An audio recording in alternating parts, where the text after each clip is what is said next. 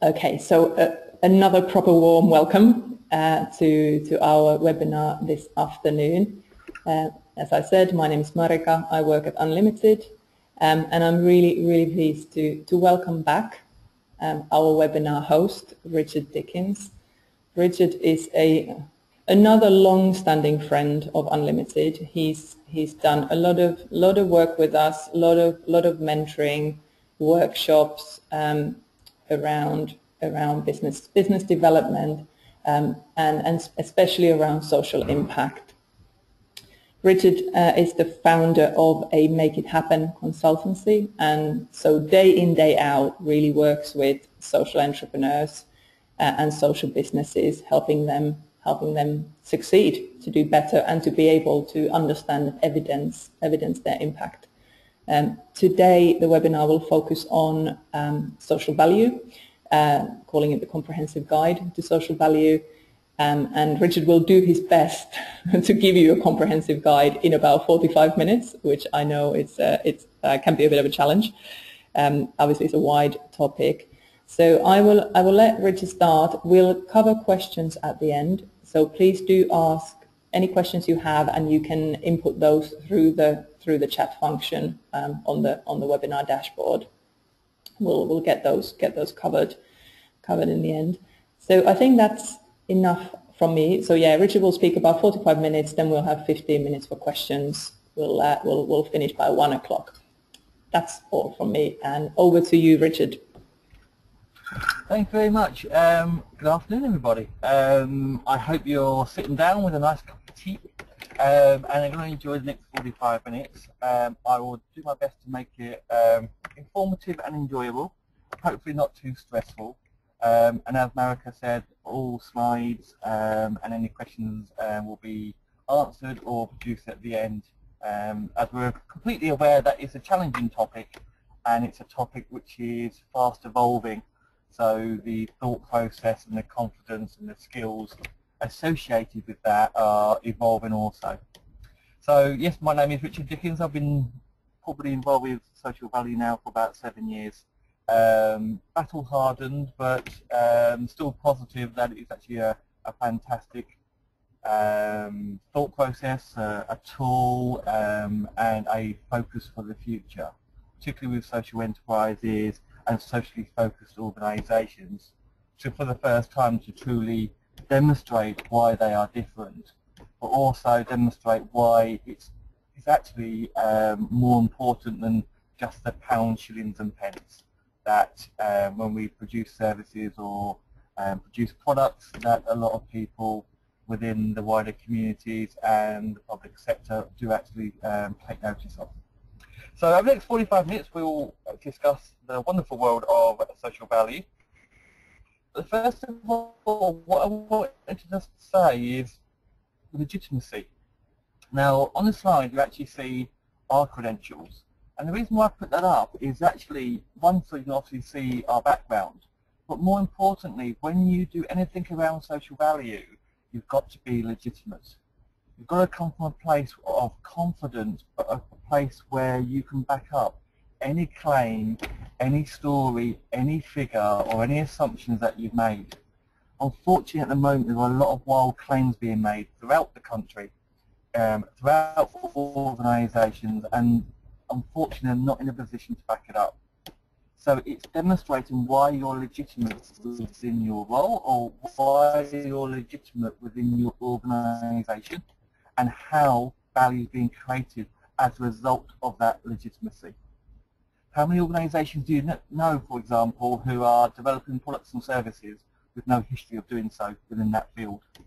It's happening more and more. So organisations such as yourself, small, medium or large, it doesn't actually matter. If you've got a background, a passion and enthusiasm, it's demonstrating how and why that makes you credible and legitimate to actually create value, maximise your value, and then use that to create strong partnerships in the future. So we've got a range of current influences. I'm not going to make a big thing about this because the majority of you are going to know about the Social Values Act. The majority of you know about the Localism Act, both of which are causing challenges within the public sector at the moment. However, people do forget that the Localism Act can be a friend to smaller organisations, particularly those who are socially minded. The reason why I say that is, with the Social Values Act, it looks at social, environmental and economic. What it doesn't tend to kind of focus on is the local aspects of each of those. What's the point, for example, of actually creating value up in Scotland if you're based in Portsmouth? It's great for currently the UK economy, that may change. However, people want to know what's affecting them locally. So everything you do around value needs to be demonstrating geographically and demographically who you're affecting. So the Localism Act is extremely important. Also because there's a range of aspects of the Localism Act which empowers local communities to take charge, right to bid, right to challenge, etc., etc. So it's worth looking at. We've also got to consider that communities are changing. We've also got to consider that individuals are changing and wanting more. So ethical consumerism, as it stands today, people are making different choices about where they shop, who they support, and how they support. 2 out of 5 purchases in the UK today are based on personal beliefs. That's increasing exponentially almost over the last couple of years, and it's touching on 3 to 3.5, they reckon, over the next 18 months. So how do you demonstrate that you are local, you are values driven, you are ethical, transparent and legitimate? It goes part of your branding, but it also goes obviously in what you're doing in terms of service provision. So understanding that whatever you create has to consider these aspects, then you can start to attract a strong, robust relationship with individuals. Otherwise, whatever you produce will not be trusted, and it will waste all your good time. So in many ways, there's no point starting unless you look at that. Everyone has value for money. That's always going to be there. Never going to go away, and we have to accept that. And added value is very much intrinsically linked to value for money also. So it's demonstrating what you do above and beyond. It's very easy when you're socially passionate and motivated to blend everything together, and then you can't see what you should be doing to what you want to do or what you need to do. And by having that confusion, very hard then to run your business and demonstrate the added value of your services. So think about value. So value is something which means different things to different people. It can be financial, it can be non-financial. It can be a sense of belonging, a sense of belief. So what we can't have is a single model in many ways to look at everything, because one model doesn't exist. Different people, as I said, relate to value in a different way. So public sector relate to value financially. Funders are starting to think that way, but they're still very much in that emotional, physical and psychological change. That's what value means to them. When it comes to fundraising, what we're looking at is actually the local context. We want people to be affected locally, and also that emotional value. So when you blend that in, what you've got is an organisation which creates invest. That's not a dirty word because it's profit for social value. Underpinned by your own personal values and ethics, involving people within the community to make this impact. And only social impact goes on to create social value. It's not the same thing. It's completely different. So if we just look at terminology, as you can see by the number of different headings here, what we've got is areas which almost take you through a process. The majority of people in the UK today are still in and around the social outcomes. So what has changed as a result of your service? What are the benefit of the activities have on stakeholders? But it's like today, you may gain a lot of information on social value. Great, that's an outcome. But unless you actually do something with that information, then it has no value. It's like if you're feeling happier, that's fantastic. But if your happiness doesn't involve you doing things differently or thinking differently or acting differently, again, it has no value. So what we need to do is move the conversation down. And moving the conversation down to people who then can understand it and come on your journey. So outcomes is where we are now. Moving into impact. Impact is all around what is being done differently as a result of outcomes being achieved. Now, it's quite a simple thing because you just ask that question to your stakeholders. What's been done differently as a result of engaging with our service, our organisation, with an individual? And then only then, once you understand the difference, you can ask or find out or research the value that individuals placed. So is it a financial cost saving? Is it a financial or non-financial resource saving? Has it been a personal change in that individual and they now value things differently? And only then, once value has been created, does it have longevity, or hopefully longevity, therefore the legacy, which creates worth. And that's how we're moving on within the social value journey. And people often forget about the word social accounting. Social accounting is purely the process of achieving or measuring or accounting for value, impact, outcomes, outputs. It has nothing else, it's purely a process.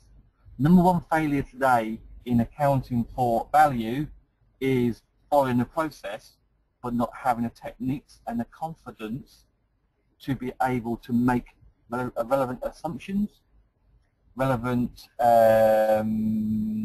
research techniques, relevant demonstrations of transparency. So you understand it, but it becomes very hard when you come to implement it. So what we need to do is start breaking down what value means, because you don't have to measure everything all at once. Best thing to do is actually find out what your stakeholders value and then only measure what they value, which we come on to in a bit. So if we can see on the slide in front of you now, there are different aspects. One of the most important ones that you'll see there is the local investment and development. There are very, very simple, quick wins that can be achieved understanding what value you have locally, and they come right at the end of the slides today.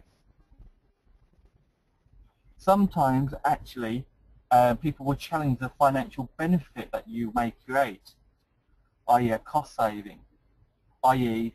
that if you help improve health and well-being, there will be less trips to the doctor. That is quite possible.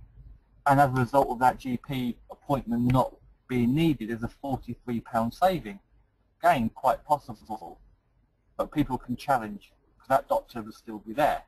However, if you say that we can predict or we can evaluate that the reduction of an appointment would mean 11.7 minutes saved for that GP, you can't argue so much against that. So time becomes more important, capacity becomes more important, so that doctor could see someone else. So it's then breaking it down just to understand what's important to you. The partnership aspect, really want to pull out, is majority of organisations today will work in collaborative relationships, whether formal or informal. The value created through a partnership can exceed 40% of all the value created by an organisation. So it's really paramount you understand the effects that you have on them and vice versa. It's maybe efficiency, effectiveness, it may be the referrals. Would they have referrals without your organisation or vice versa? Would they be known to relevant support agencies if it wasn't for your organisation? Do you help engage and encourage people who are hard to reach enter into the system? All to do with partnership value. So you just need to consider which elements are important to you and then consider how it's created. So the flowchart in front of you is quite simple. In as much as you will create value as an organisation across the core aspects of a community. So as you see on this slide, You will have value within health, employment, housing, economy, social and community, education and skills, environmental and justice. The chances are you will have value in more than one, probably 2/3 and possibly all. So take a homelessness support organisation. You may encourage or provide temporary accommodation. Great, that's housing. But as a direct result of that, you improve health and well-being, which may actually then help with housing and health to enable that person or encourage that person to seek volunteering opportunities or start to look at employment. So you have employment value, which then in turn has an effect on the economy. And once you gain employment, you then have new skills and knowledge and confidence being created. So you can see that just because you may be in the health arena or housing arena, you have a broader depth of value. You can choose where to start and where to finish. So you may only look at health this year or the next 6 months. Then you may look at education. Then you may look at employment. It's really important to look at that. And then always remember there's a financial and non-financial aspect to it. So biggest thing that we need to do to ensure that you are legitimate, transparent and people trust is look at the social contract. Now effectively it's how you engage with people and how by result of that engagement there is a trust. So people want to be involved. People don't want to be told, they want to be engaged. And you know this is part of the social value work and the social focus that you have. So what we need to do is consider each of these different areas to develop the trust and develop the engagement to get that transparent information. So by having effective communication, so engaging with them from day one, your wider stakeholders and your broader and hidden stakeholders, they're involved in your value research or evaluation or forecast. They're involved with the types of decision making that's needed. That will start to develop trust in what you say and what you do. That trust will help you in many different ways, including partnership working, future engagement and income generation. That breeds your legitimacy, that enables sustained social action, which generates this bond. And all a social contract is a strength of relationship between you and an organisation or you as an individual. So what we need to do is, first of all, is look about your stakeholders. So stakeholder is anybody who's got an involvement or investment in something. So anybody who's effectively affected by your organisation. If you consider that all of the people who engage with you will have a different reason to do so and a different value for doing so. So if we create a piece of work which demonstrates your value, that's all well and good, but if you're a public sector, you're going to value different information. So we've got to understand what people value, what they're looking for, what they want to achieve. So you can do this by mapping who your stakeholders are through the wider. What we can do is start to streamline the amount of work you need to do. So you have to, in my opinion, and the opinion of just about everybody, is engage with your direct stakeholders. They are primary. So those can be staff, volunteers, service users, and your direct funders. They're the ones who, dare I say it, make it happen. It's your indirect ones, the people who are affected as a result of the work you do. So almost like a secondary effect. Friends and family, other supporters, other organisations. And then you've got that wider. And the wider could be the community. That could be a particular demographic. That could be other services within the council. So if you work in drug and alcohol, for example, actually by definition you'll have an effect on somebody within the crime and justice department and area. So the police crime commissioner. So there's a wider context and wider benefit. What I would suggest is you focus on the direct and indirect only initially to develop your confidence, reduce the amount of work. To make it legitimate, well, actually, it's then prioritising the stakeholders into the power, urgency and legitimacy. So what we say is 80% of all your stakeholder groups that you would ideally need to engage with. So a group could be a group of service users, it could be your staff, volunteers. Then a minimum of 20% of your individual stakeholders in the group. So 20% of all your service users, 20% of all your staff, as a minimum. That will give you a really good control group. That will ensure that it stacks up with an academia feel, but also has that really robust nature about it. And then you ask a few questions. Simple. Do your stakeholders trust you? Because you've got to have that. Because if they don't trust you, they won't believe you. But then you actually ask these 4 key questions after you know who, obviously, to engage with. What do you value? What's important? How and why? From this, you can then only carry out the research to value what's important to your service users or to your key direct stakeholders. What you're going for is trying to measure everything to only measuring what's important. Quite simple, really. Not hard, but it's very easy to get carried away to measure everything. Now, small organisations, time's precious, resources are precious, so you've got to find something more simple. So going out, asking those questions, you'll have regular engagement with people to be able to do that. Then what we need to be able to do is map what is coming back. So placing it into themes. And those themes will enable you to create a range of social pledges. But these themes will directly link into financial value.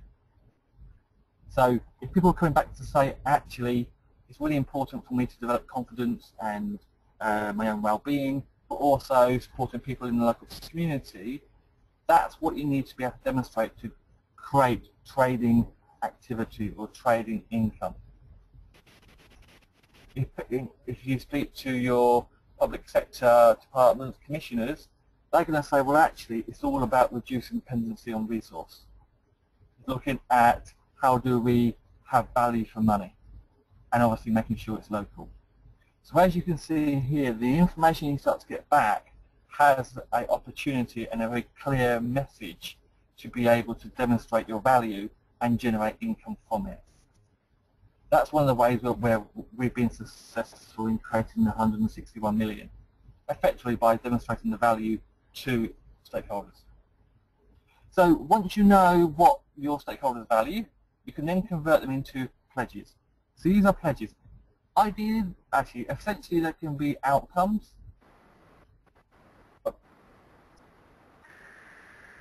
Pledges are very much of, we pledge to improve the lives of local residents to something like that. So it's quite a kind of a generic statement. But you'll be able to create these social pledges based on the top 3 values from the individual stakeholders. I'll show you in a minute how that works. So by pulling that down, placing them into the thematic areas, so if you want to focus on health, then obviously health, education, and embed them into a 1 sentence to demonstrate a key message externally, which could look like this. So as you can see, it's actually got 4 key values in this one. So it's a pledge to reduce the number of individuals that reach crisis point and require urgent medical care and intervention. When we created this one, this was all about, very simply, people, mental health challenges, which, without the support of this particular organisation, would have needed urgent care at some stage in the future. So this enables you to have your key marketing message, your key USP, if you want to put that, but more importantly, this is what you measure, nothing else, your social pledge. You can have a range of 8 linking into the things I mentioned before. Makes it clearer, makes it easier.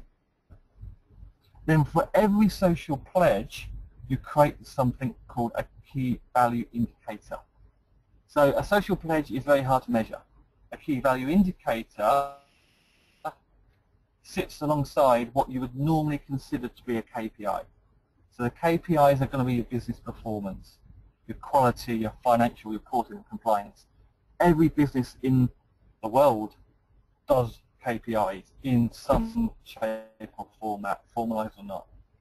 As a socially minded organisation, regardless of what legal structure, a KVI would look very much about the social context of what you do. So it's putting that heart wrapped around the KPI which you consider is a head. Okay? So by having a KVI, what we manage to be able to do is put it into a measurable thing. So KVI would be, for example, we will reduce by 15% the number of people who need urgent medical care within Kent, for example. You can measure your performance against that, but also demonstrate your very clear commitment prior to measuring to your stakeholders. So we've got an example here, reduced by 7.1% the individuals who need to engage with preventative-based communities' health and advice that otherwise would require urgent care.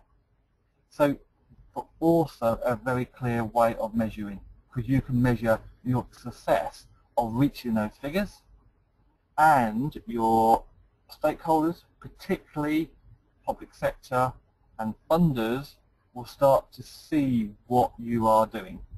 So they expect you to comply with all your procedures, your policy, your regulators, but the social context never been measured in this way.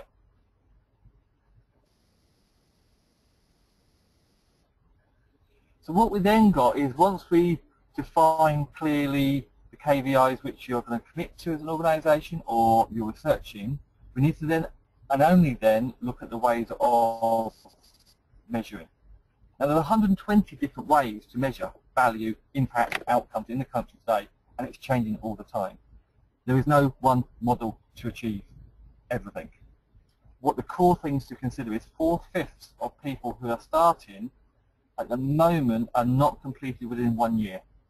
The reason for that is they try to measure too much, or they have the process knowledge of what to do but don't have the technical ability to follow it through. Therefore, creating your pledges, creating your KVIs to reduce the amount of stuff you're trying to measure will make it easier for you. Now, what we have very clearly is a range of models which can help you. Again, what I'll say is, consider what your stakeholders have said to you. So anybody who currently engages with or is a public sector organisation, finance is always going to be paramount.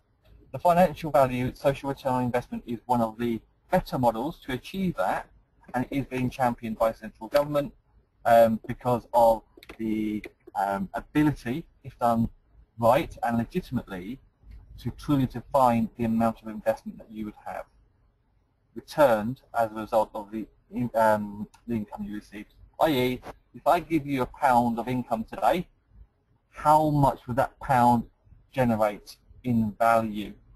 I.e., through preventative services, people not going to the GP, not needing urgent medical care, not going into prison.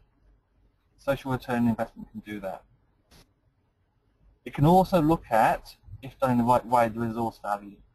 So if we know you don't need an hour's worth of housing advice from the housing officer in the local authority, actually how long would you expect that advice to last? Is it an hour's appointment? Is it 2, 3, 4 appointments needed? If you know that, what you can do is start to measure the time saving. And as I said before, that's equally, if not more importantly, to a lot of people. LM3 is actually a simple overlooked tool, and actually, to be fair, we're on about LM7 now, but LM3 will start to define locally what you can and cannot achieve, what you have achieved locally, and how that is being spread. And then the simple ones are outcome stars. Triangle Consultant actually created these, and it's actually a very, very good tool simply to measure the journey of change. So visually, using a star formation, 1 to 10 on each of the star pinnacles or star points, and you ask the person how they feel, how they acted, etc. at point of engagement, and it may be a 1. After they've left your service, it may be a 9. So you can see a positive change. The trust element, well, we kind of touched upon that because that's a social value, social contract. And the engagement side, there isn't much, but one where corporates are using is AA1000. And that's truly more to do with how to engage with people and involve them in decision making. So it's what you do and take for granted as a social-minded organisation. But it's worth mentioning. Okay, so if we want outcomes and outputs now, so outputs are purely what are you providing? Are you providing 5 training sessions at 8 people per session over a course of a year on health and safety? That's an output. Nothing more, nothing less. It means you're doing something, it's an activity. Where you are now would be those outcomes. What's changed? The person's happier, more confident, has a skill. That does not have the value. What we need to be able to move towards is how do we know that outcomes actually different, what is being done differently. So indicators actually form part of that glue. What I will do and commit to is actually sending some examples of this journey out to you. And it's used or mentioned in many different languages, theory of change, impact mapping, all those different ways. All you need to see it as is the individual aspects. What do you do? What's changed? How do you know it's changed as an indicator?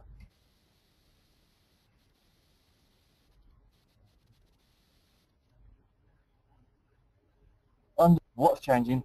How do you know it's changing in these core areas? So some of you will be very familiar with these. This is basically the JSNA, Joint Strategic Needs Assessment. This is what makes up a community. Each of these areas also have a budget attached to them. So if you are being commissioned or supported by health, good thing is, actually, you can move around and go and speak to housing for a very similar issue and get joint commission, joint funding, joint support. Because if you can demonstrate your value wider, then actually that's achievable. Then think, okay, outcomes to impact. So impact is a difference you make as a result of the change that you instigated. So that's quite simple, really. So on the screen on here, what we've got is obviously all the people as a stakeholder, which is great. Everyone says, yeah, we improve health and well-being. Non-tangible, not really measurable. By asking the questions with a stakeholder, with your service users, and say, as a result of that improved health and well-being, what is done differently, and how do you know it's been done differently, you'll start to get these questions come back, or these answers hopefully come back. So the difference will be the reduced BMI, the body mass indicator or index. Because there's no point if you're just happier and feel great if things are not changing. So particularly if obesity is an issue and you're working on weight, you want to see that weight reduce. Because if it does, there is a direct relationship to improved mobility and obviously cardiac fitness, particularly if you're older. So your 3 impacts are very clear from an outcome. Now, you can only define what you're told. So you have to ask questions which really are clear and transparent. I.e., what you're doing differently as a result of my service, Jeff, whoever it may be, And how do you know? Or how do I know that's happening? Tell me. Only then, when you ask them primary questions, can you then probe. It's got to be an open question, almost when you do an interview with a new volunteer or a new member of staff. So what you can then do is actually put indicators upon that impact, just to make it clearer. So, okay, I've got to improve cardiac fitness, great. So my heart's a little bit stronger or a little bit more resilient. How do I know that? Well, actually, or how they're acting out. Well, actually, I'm going to the gym because you told me I'm going to the gym. You can value going to the gym by purely looking at a gym membership. You can look very clearly about, actually, I'm no longer so concerned about my health because I know that I'm stronger, fitter, more resilient. So therefore, actually, I don't need to go to the doctor quite so much. You know, if I've got a cold, I'm feeling stronger, I don't need to go, or I'm less likely to go. Therefore, we can look about the GP. And then flicking it further is because I'm taking more care of my health, and there's a clear benefit and a difference of doing so, then I'm less likely to get to the point of crisis. Anything in health, particularly, is about not getting to crisis point. Crisis is extremely dear. And then if you move it forward in terms of how that then indicates into a value, well, actually, obviously, GP visit, it is about the cost of a GP visit and then reducing that need going on. So if you can reduce that need and you can demonstrate that by not only speaking to the GP, if you're a large enough organisation or have a large enough impact in a tight geographical area, the GP practice may be aware. If not, it's for your stakeholders to tell you. So we start to think about financial and non-financial. So it's not just one model. Then we look about how long things last. People say, well, how long does it last? I say, well, how long is a piece of string? However, the quick and simplest way of actually testing your thought process when you start to think about this is training, computer training. For people today, if I spend a day with you like Windows 8, how long will that training be relevant? How long will that knowledge and skill that you've gained will be relevant? I would actually say probably 3 years, because Windows 9 is going to be out soon. So part of that knowledge that you've gained is going to be reduced. Some of it will still remain relevant, but some of it will be lost. So within 3 years, you're going to need some update training or update knowledge on a new process, a new thought, a new way of working. So when you come to looking about how long things last, it doesn't last forever. If you're not sure, only do it for 1 year. So you start to look about what might have happened, the difference it makes, the value it may have, and the length of time. Then look at very simply about what would happen anyway, because certain things will. You know, it would be nice to say that, you know, we're all curing world peace or sorting out world peace. We're not. What we're doing is having our own pockets of excellence, our own pockets of value. So we need to consider exactly what's going on. Now, when we work with a lot of local governments and public sector and infrastructure organisations, we encourage people to start creating a bank of knowledge. And you can do that by working with your local CVS or local social enterprise infrastructure or, say, local authority to find out what's going on within that particular theme or area or demographic which is affecting you. So we all know that there's changes to health and well-being. We all know that there's bigger focus on getting young people into work. Actually, there will be a policy linking locally that is affecting the wider community or the wider county in local authority terms. And they will know what they expect to happen. For them, actually, that's not value. If you're only meeting, for example, a 2.5% on the screen, that's what they expect to work, to have. They've already planned for that. So what we need to consider is what you're achieving beyond that. That's where your true value lies. And then we're looking at making it legitimate. So it's about sensitizing the information a bit further. So it's understanding what's happening. But this is the biggest part. You will know what's going on in your local community. If you're applying for local funding, you will know what's being affected locally for you. Actually, there are many sources of information to look about local value and financial value. The simplest ones, which I always say, is the Cabinet Office proxies. And I can send you over a link to this as well. They release them monthly, which has got about 150 costs to certain things happening or not happening. That includes police time, antisocial behaviour costs. It's got things on employment, employability, welfare, into education, the cost of truancy, health and well-being, obviously, the cost of a GP visit or a mental health inpatient. They're all there. So actually, it's not overly comprehensive, but it's getting there. So it's a good source of income. Bearing in mind, if you think about, if you've asked people what they value and it's about reducing crisis care, and you've asked them either prior to your service starting or afterwards, they tell you that this would have happened or this has happened to them, you can put a cost attached to it. And the Global Value Exchange, which is really good, it's developing. There's about 2,000 examples in different statuses at the moment, from outcomes to indicators to impact, which will help you. So there's things on the value of reducing smoking. There's things on the value of being less socially isolated. So it's the community, social value community, across the world actually, coming together to actually impart knowledge. So I really encourage you to sign that up and look at that. Social Return on Investment Network, SROI Network, helped develop that. And this is basically how you calculate it. But I'm not going to go through it because it's relatively self-explanatory and it will just kind of stew with your mind. But what I wanted to show you is the local benefit. Now, I'm conscious of time and I've got a few minutes left.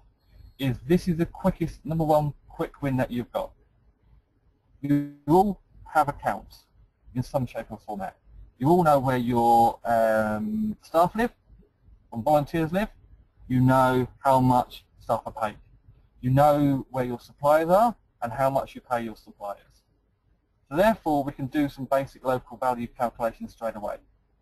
So if I know where my staff live and it's in a geographical boundary, i.e., I don't know, Greater Manchester, and I know that I employ 55 people, and out of those 45 are local residents within the Manchester area, i.e. the Manchester postcode, and my salary bill for those 45 people is, I don't know, £450,000, I know that that money is helping the local economy, and therefore the council will know that's helping the local economy.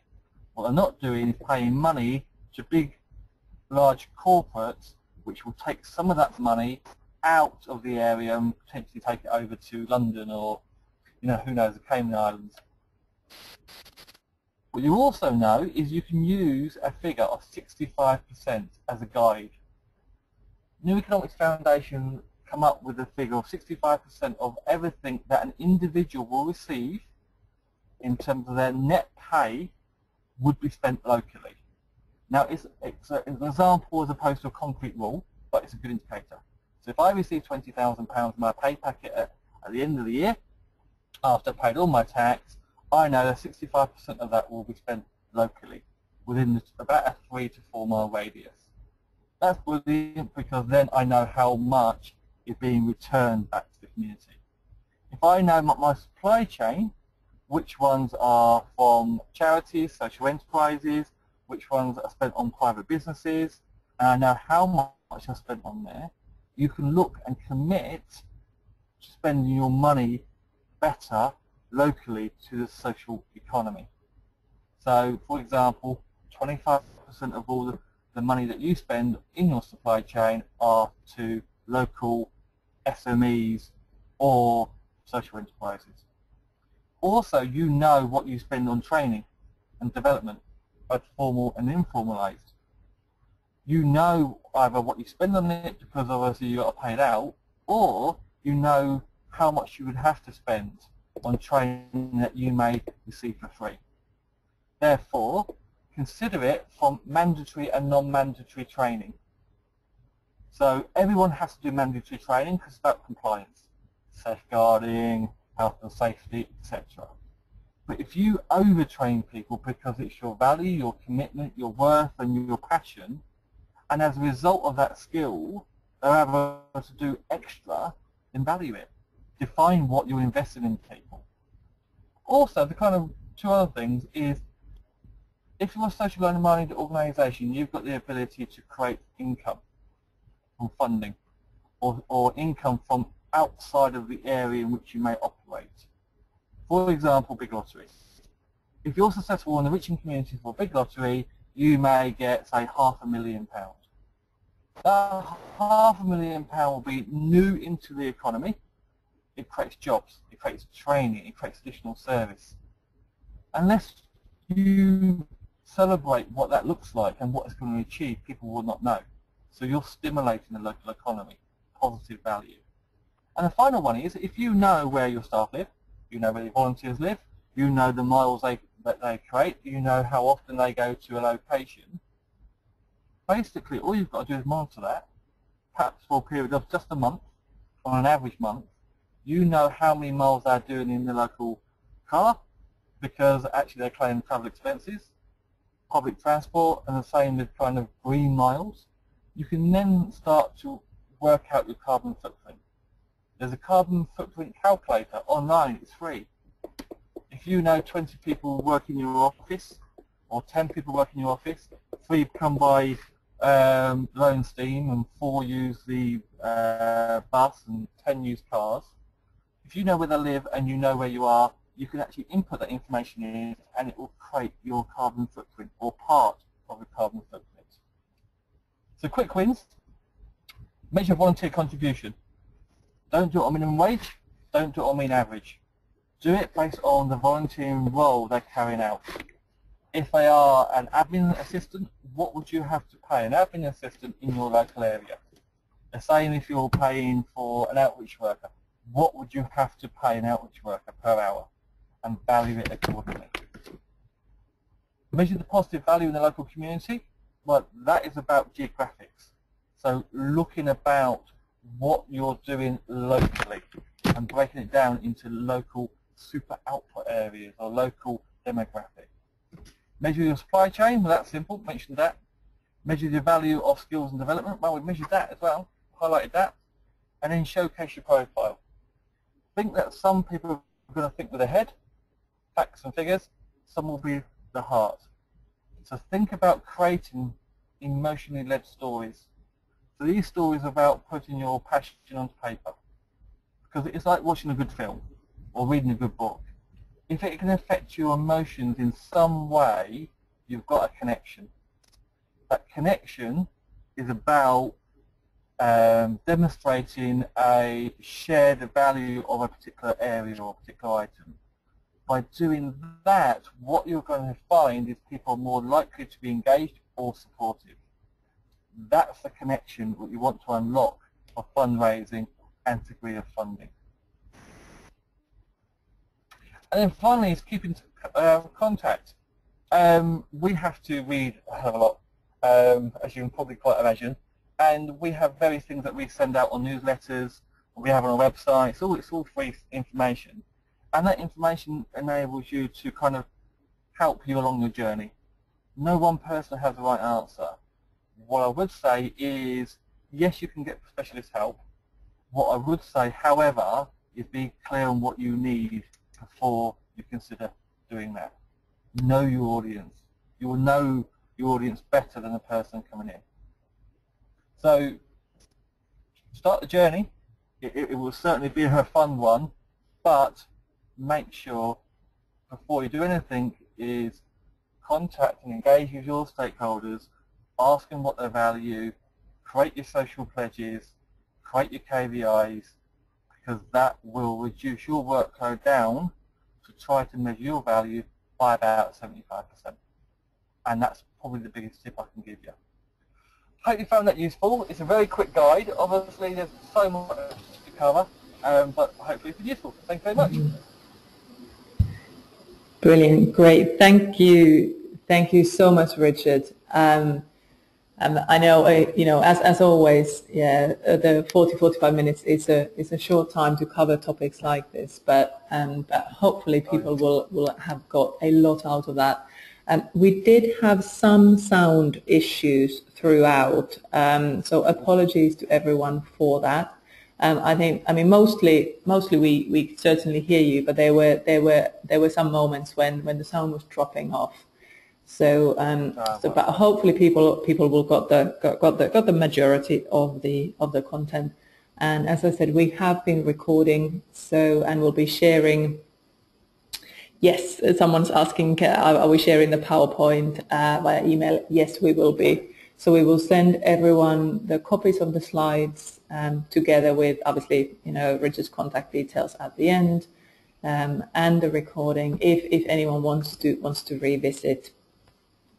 Now, we have got a little bit of time. If anyone would like to ask any questions of Richard directly via the webinar, if you do have any, please do just type them in through the chat function, and I can then read them out.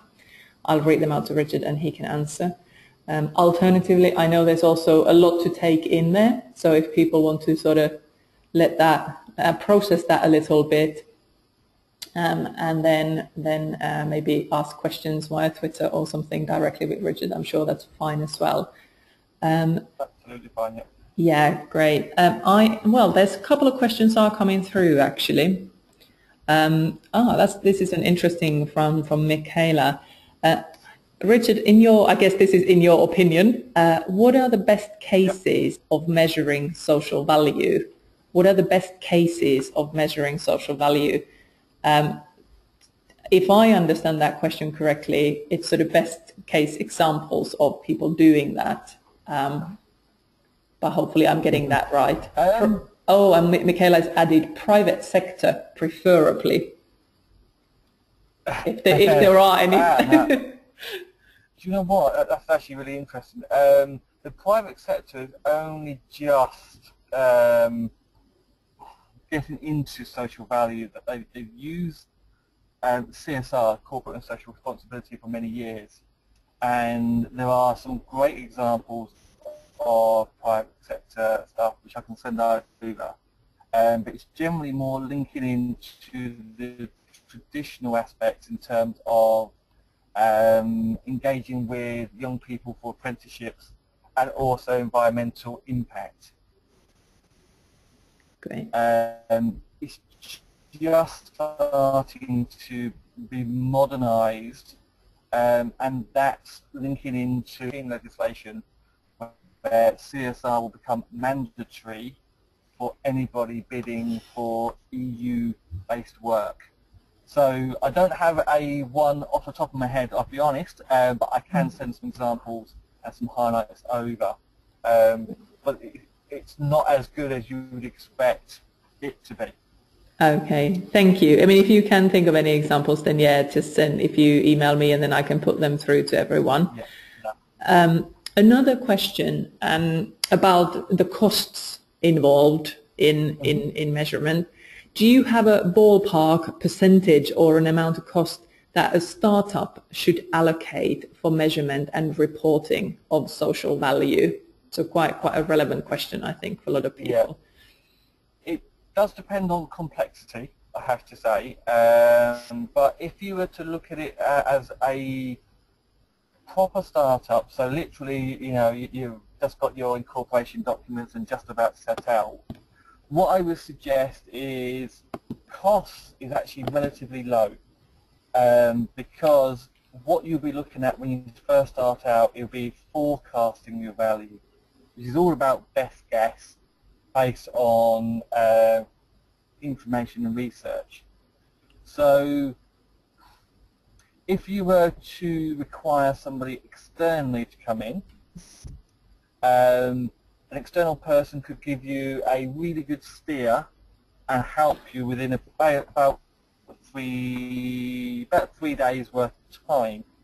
So depending on if that was a consultant, anywhere from $250 a day up to £600 a day would be the general charge in the support sector. That would give you enough of a benchmark to be developed. So the key questions, stakeholder mapping, and some direction on KVIs in that world.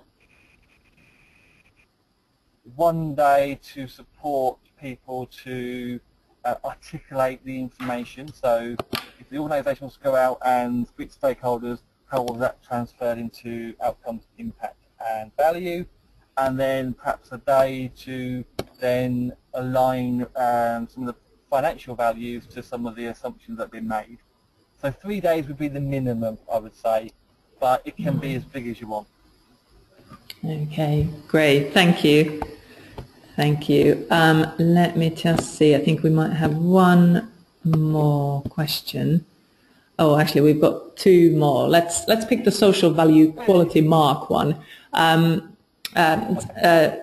Someone was just asking if you mentioned what the social value quality mark was. They weren't sure if they picked that up in your webinar. Yeah, no, I didn't mention it. It's something that can happen, and hello.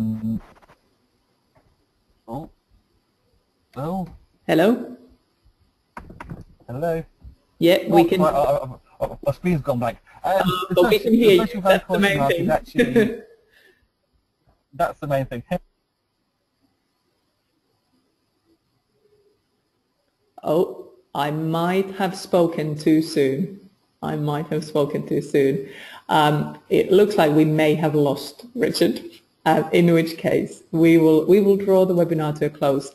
I noticed there's at least one more question that you'd asked, so I will make sure he gets that and that he can get back to, we'll get back to you directly. Thank you so much for participating, and thanks again for bearing with us with the sound. And we'll follow up with the PowerPoint slides and also details of all the future webinars. So wish you all a great rest of the day, and thanks again for joining us. Thanks.